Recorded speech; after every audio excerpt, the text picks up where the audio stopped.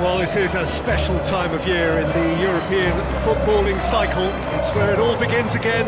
The lifting of the trophy, the winners' medals. That was all back in May. A mere reminder, a wreck of the glory that was and what may be to come, perhaps for one of these.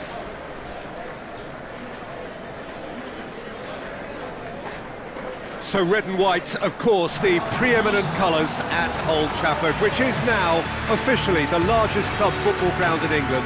Its capacity 75,000 and growing.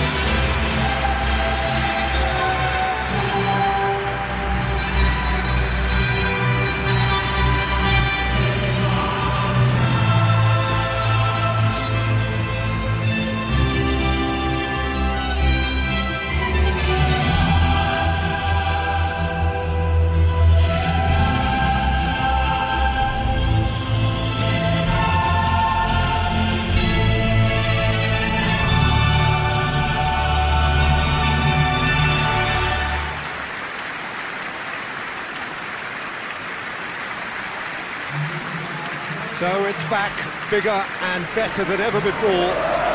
We hope everybody is ready for another ride on the emotional roller coaster. Bring it on, Peter. I'm looking forward to a competition that always delivers entertainment, whether through its football or indeed its supporting cast of emotions.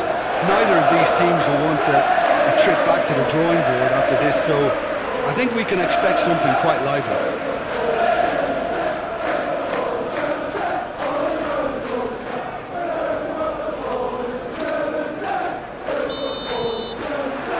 So it's down to business here. Who do you think this turns on, Jim? Yeah, Casemiro. He gives them some real defensive steel in the middle of the park, Peter. What he's put... And the shot! Goal! Manchester United! And what a start! Jim, your thoughts?